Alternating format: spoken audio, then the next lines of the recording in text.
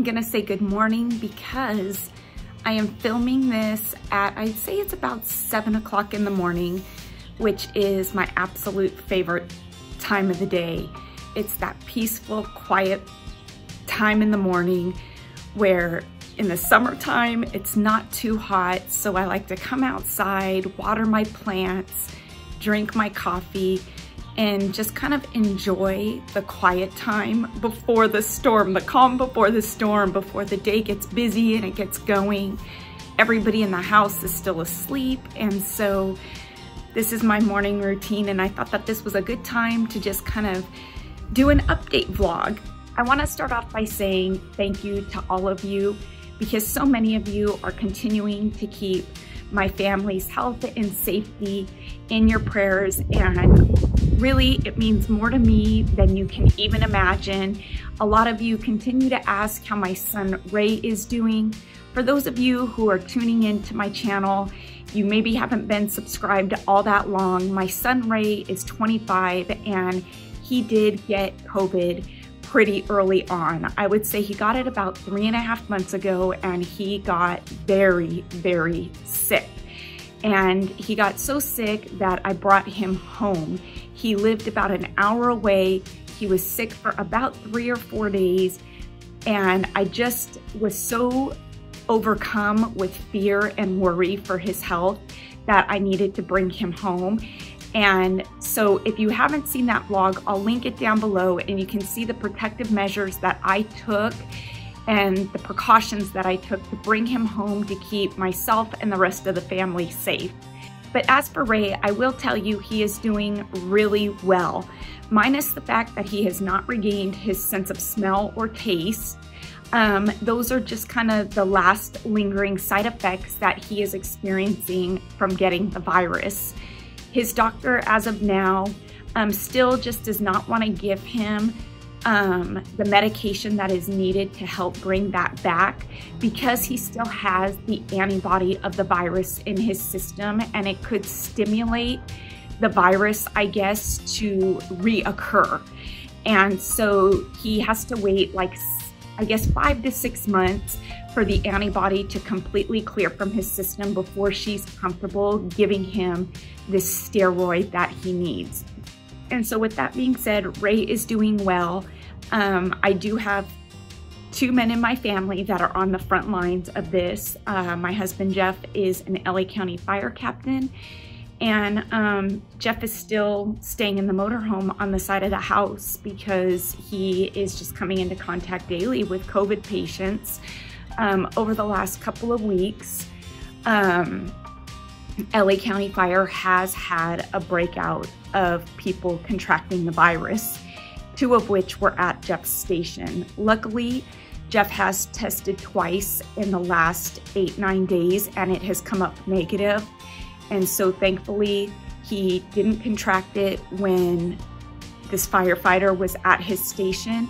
So we just can only hope and pray that he continues to be safe at work and doesn't end up with it. And so because he really is exposed to it so much, and we've got my daughter Kayla who has an underlying health issue, and with Allie now too, you know, they've got those stories out how kids are reacting to it. We just don't want to take any chances. And as I can appreciate that other people may have a separate opinion than me, that is the great thing about diversity is, you know, diversity is awesome because if we all had the same opinion, it would be boring. And so, yeah, so that's the precautions that we're taking right now. It's just been a bit stressful because we really just didn't know if Jeff was going to come up positive or not, if he was going to be asymptomatic. And so for about a week, we were really just kind of stressed out because Allie did have a bit of contact with him when she was swimming in the pool.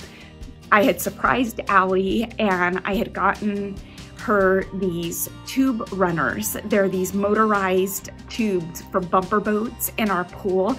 And I was watching Channel 5 News and there's a guy named Rich on Tech that comes on, and he always has these little fun techie gadgets and whatnot. And so when I saw these tube runners on there, I just thought like, wow, that would be so fun for Allie to have those in the pool. And so I got 2 of them and I surprised Allie with them. And so I'm gonna insert that clip here.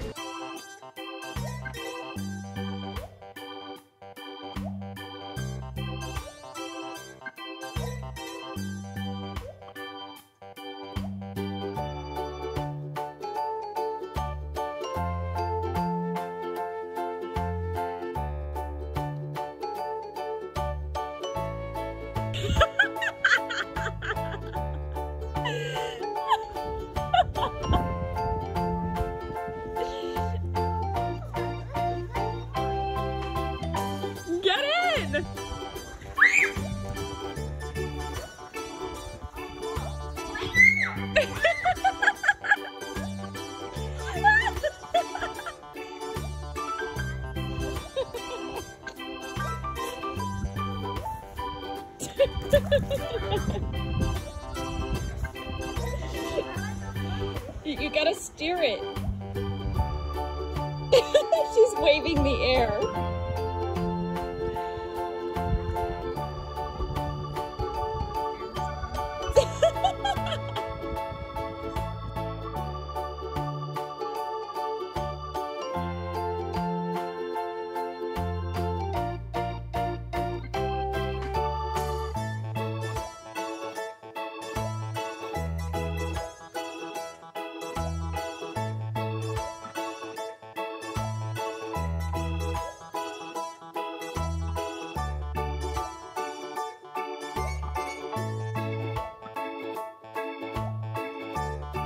Can I just tell you that every time I go out to water the plants or do anything, the first thing Allie does is jump into those boats.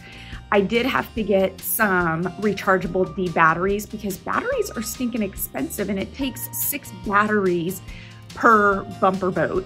And so that's a total of 12 batteries. And when I bought just regular Duracell ones, for 12 of them, it was $20 and they only lasted like 3 days. And so I just thought like, wow, my word, we need to get rechargeable ones. And so thankfully, Amazon has a line of batteries under Amazon Basics that you can buy. And for, I believe, $40, I could get 12 rechargeable batteries and the charger. And so I thought that that was a great buy and it's gonna save me a ton of money because she is in these bumper boats all day, every chance she gets. And so she's been a happy camper having those, and it just makes my heart happy that something like that makes her happy and gives her something to smile about and look forward to every day. And so, yeah, what have we been up to though? Right now, Kayla is back at work. She had to go back to work. In-N-Out really needed people to return back to work. And so this past Friday, which was just 4 days ago, Kayla went back to work after 3.5 months. And so she was a bit nervous, but I will say that she was really happy when she came home and her mind was at ease at the measures In-N-Out was taking to really keep their employees and their customers safe. And so when Kayla told me about it, I was happy too, and it really put my mind at ease because I really just wasn't sure what to expect when she was gonna go back to work. And so I was just fearful, although we do take our own precautions when she comes home as well. I feel like if she just stays diligent about washing her hands and not touching her face and just, you know, taking a shower when she gets home and putting those clothes right into the washing machine, I think that we should be good. The last video that I uploaded was a Dollar Tree haul, and it was my last one for a bit. I also told you that I made a trip to Michael's as well, and I picked up some really great items at Michael's that I wanted to share with you. I'm gonna insert that footage here because it was a video that I was gonna do separately, but I decided not to. I figured that I'd just add it into today's video. And the finds that I found were finds on paper and twine. Of course, twine. I stayed true to my nature. I picked up some of this twine. It was originally $3.99 and I got it for $2. It was half off. There is 120 feet on each spool, And so I have some farmhouse ideas using colored twine. So I picked up this beautiful chocolate brown. I love my browns. Picked up a spool of black. This beautiful fall harvest pumpkin orange, loving that. Gotta have a white because why not? And an absolutely gorgeous green, like a pea green. I love it. So I picked these up at $2 a piece and spent, what, $10 on 120 feet of twine per spool is amazing at $2 a piece. I also had to go scurry through and look through their Craft Smart paper packs. And for those of you who follow me on paper crafting DIYs, I absolutely love them. They are very budget friendly, easy to do. And you can very easily do it with these paper packs that you can get at Michael's. They're by Craft Smart and they are on clearance for $4.97 a pack. Now I will tell you that there were some mixed in with the clearance packs that were $19.99, and so I put those back. And so there were 3 packs at $19.99. I'm not gonna pay 20 bucks for one of these packs, but $4.97, you better believe I will pay it. And so I found this one, which is amazing. This one is a fall embossed one, and I'll kind of show you close up, that it is the solid cardstock, but all the cardstock is imprinted, embossed with fall stuff. So we've got leaves, we've got pumpkins, we've got trees, we've got happy autumn and Thanksgiving. I just think that it's gorgeous. And so I think that this paper will make for some great paper crafting DIYs in the fall, like Halloween, Thanksgiving time. Amazing for $4.97. There's 42 sheets in this one, and it's a heavy duty cardstock in these packs. I also picked up the Mint to Be, because this one as well was on clearance. And this one here doesn't have 42 sheets, but it has 48. And this is just a real fun one. I'll kind of scroll through it just a little. And it's just a summary one. I've had this one before and I liked it so much and used it so much that when I saw it was on clearance, I picked up another. This one is one that I have never seen before, Coastal Cove. I love this. It's got so many cute like ocean prints in it, and I just love all the paper in it. And so again, something fun, something different to switch up my style when I'm doing those paper crafting DIYs. Oh, I guess I picked up 2 of this fall one. I didn't even realize that. Huh. Okay. And this one is called Self-Made, and it's got like gymnastics here, which was kind of strange, but it had some really neat prints in there that I just loved. And so again, for $4.97, I could not beat this. And so if you have a Michael's near you and you like to paper craft with me, I would definitely head on over there and look at these Craft Smart paper packs, because they are $4.97 on clearance, which is a great buy. And for $4.97, if you get 1 pack, you can do some amazing paper crafting DIYs with me that you're gonna love. And then you're gonna see how easy it is to paper craft, and then you're gonna get addicted to it. You're gonna wanna do it with me all the time. I think now there's a new normal for so many of us, and it's just strange to look back at how life used to be, 5 months ago, and how that was our normal. And now we have a completely different normal. 5-6 months ago, twice a week, Allie would tutor at our local library with our retired teacher. Miss Newhouser retired 4 years ago, and we've been tutoring with her for 3 since Allie was in 1st grade, and now Allie's in 4th. And Allie has tutored twice a week on Tuesdays and Thursdays for about an hour and a half with her. And it's something that Allie's always enjoyed. And I feel like it's something that has always been beneficial for Allie and her academics. And so when the outbreak happened, because Miss Newhouser is in the high risk, we obviously weren't tutoring anymore. The libraries were closed down, and that was something that Allie really missed. And so we received a text from Miss Newhouser last night saying that she has figured out Zoom and that she feels very confident that she can help the kids through Zoom and tutor them. And so I just thought that was amazing. Allie just could not wait. She says, can we start tomorrow? And so Allie gets to start tutoring again with her, with Miss Newhouser, I guess I should say. I did receive an email from Allie's school saying that school was going to resume 2 to 3 days a week in person and the other days online starting August 5th. I, however, am, and I hope that so many of you can just respect my opinion and know that we all have different opinions on this given our circumstances of our family and whatnot. But I have chosen not to send Allie to school in person as of yet. If you've been following me and you've seen my other vlogs, you know that online schooling, as it may be for some, it's not for me. But do I need to do it for the safety of my family? Absolutely. Is it something that I'm going to do 100% and put 300% into? Yes, it is, because it's Allie's education. Is it something that I can do long term? No, it's not. But I'm willing to do it because of the safety of my family. And I don't feel like it's safe that Allie or any kids in my state anyway can return to school safely. I live in California, like I have stated, and right now I live in LA County, and this is the epicenter of the virus of California. And so the surge and the spike is just scary that's going on right now. And our numbers are worse than they've ever been. They're worse than at the height of the beginning of this when they thought it was so bad. And it looks like they may be getting ready to implement another stay-at-home order, which is just absolutely sad.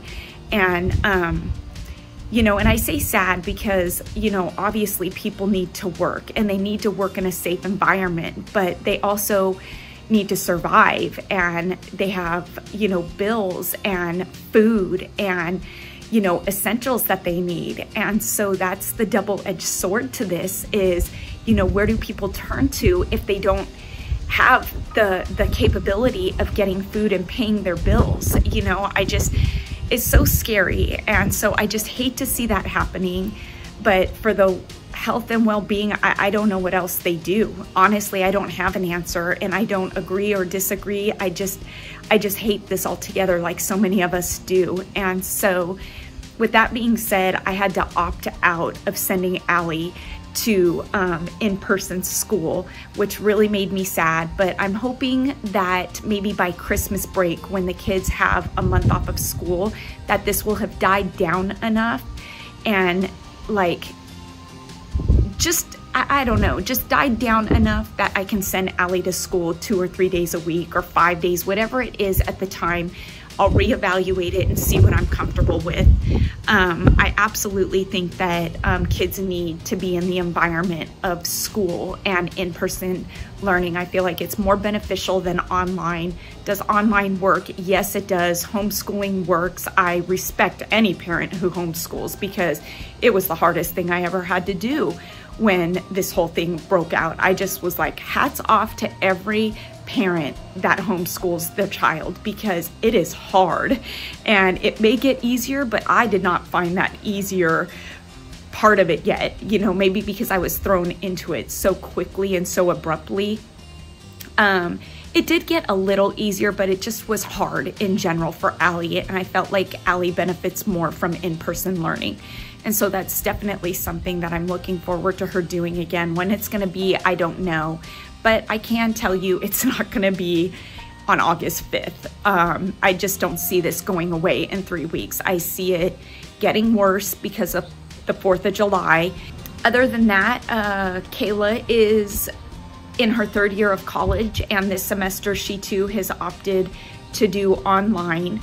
I think that this is her last semester before she can transfer to Cal State Bakersfield because she's now got her AA. She's gonna go for her bachelor's degree.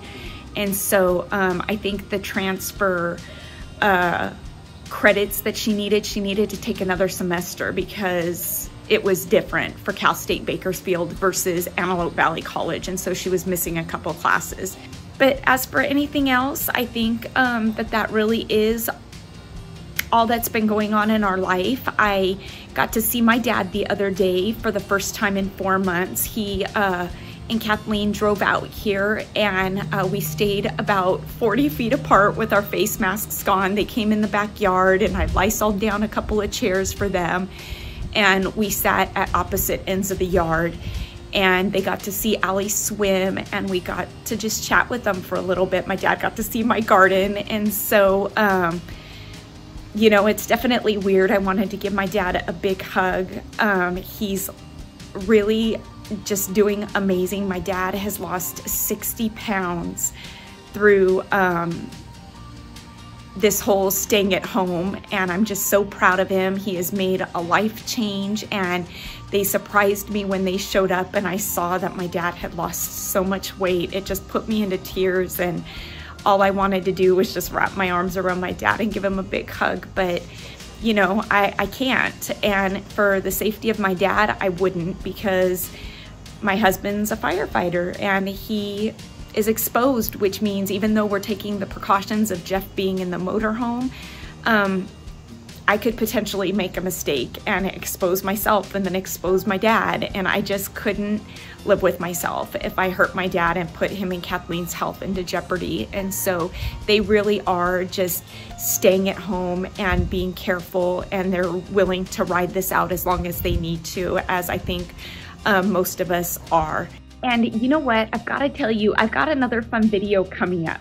So in my past vlogs, I showed you that I had a real cool garden, and I had a plant that was growing up out of my blueberry bush that I didn't know what it was, and it came to be a sunflower.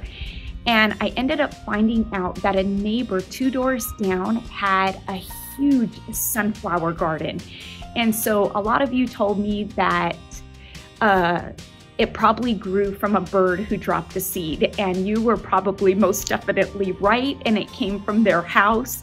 And I was just so excited to see that the center of the sunflower had all these black sunflower seeds. And so I thought I would do a video on how to do your own sunflower seeds from a sunflower. And my neighbor, actually, we were walking to the mail the other day, and I said, hey, you know, I had a couple sunflowers just kind of randomly grow in my yard, and I didn't know where they came from, but obviously they came from her yard, and she just thought it was so funny. And so the other day she came to the door with a bag of the sunflower heads that had a ton of seeds in them, and thought that it would be great for Allie to be able to go through the process of making her own sunflower seeds.